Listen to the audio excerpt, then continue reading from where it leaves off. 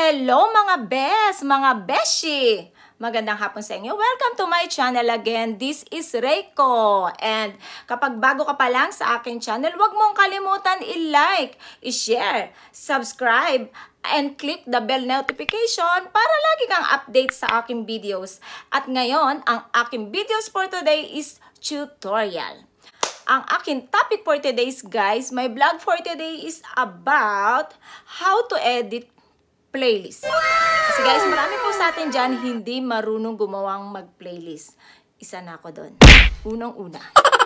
Ako po ay isa sa candidate na hindi marunong gumawa ng playlist before. Pero ngayon, talagang pinractice ko, tutorial ko, yung mga playlist na yan. Kung gumawa ng playlist using laptop or Mac. So, ngayon po, i-tutorial natin or ibablog natin how to play or how to edit playlist.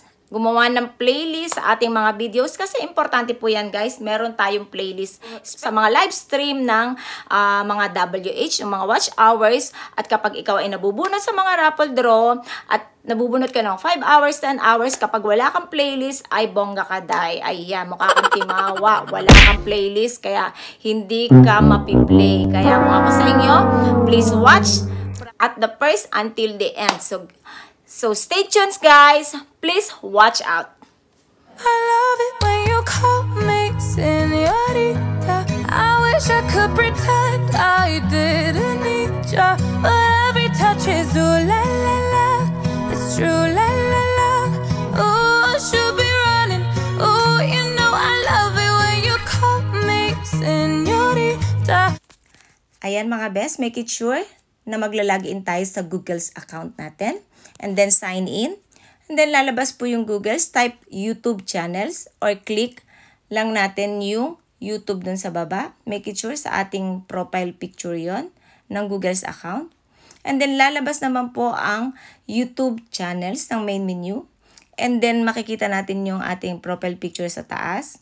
Kung hindi pa tayo naka-sign in, mag-sign in lang po tayo. And then click natin, lalabas ang YouTube Studio. After clicking the YouTube Studio, lalabas po ang channel dashboard, which is sa left side ang ating profile picture. Sa pinakataas, may dashboard, may videos, at sunod-sunod lang po yan. And then click po natin ang videos. After clicking the videos, guys, ayan, merong upload, yung mga in-upload natin videos na pinag-effortan natin o pinaghirapan natin. Nandyan lang lahat, sunod-sunod. Andyan din yung ating live stream. Nakasunod-sunod din po yan. Ayan, mamimili lang po tayo dyan kung lahat ba natin, all. And then meron po sa taas na videos all click, yung box niyan. I-click lang po natin para hindi na natin mano-manong i-click isa-isa. Isang click lang doon, lahat na.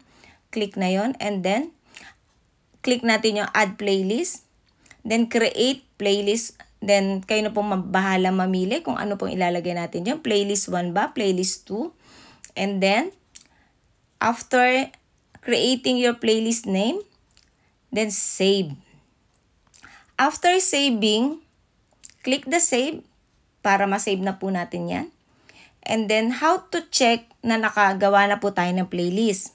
So, click again natin yung ating profile picture sa kanan. Ayan po yung aking kamay. And then, after clicking, choose po natin yung channel. And then, click the channel. After clicking the channel, ayan po, lalabas po ang ating main channel ng YouTube. So, meron dyan home, videos, playlist sa taas. Ayan ang aking kamay, nagtuturo. Ayan, i-click lang po natin yan. At lalabas na ang ating ginawang created playlist. Ayan, perfect. Nakagawa na tayo ng playlist. Ganyan lang po kadali gumawa ng playlist. Yan mga best, sana may natutunan po kayo at maging marunong na kayong gumawa ng playlist. Ayan.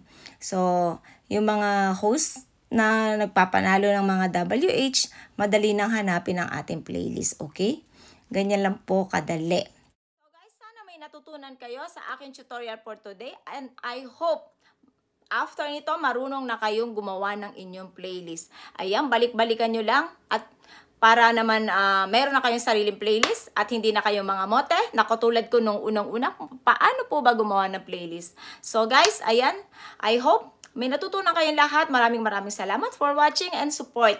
Thank you very much. At kung hindi ka pa nakakapag-subscribe sa akin channel, siyempre huwag mo nang kalimutan ang aking ayuda ni Reiko. Like and share, subscribe, and click the bell notification para lagi kang update sa aking videos. Thank you for watching. God bless!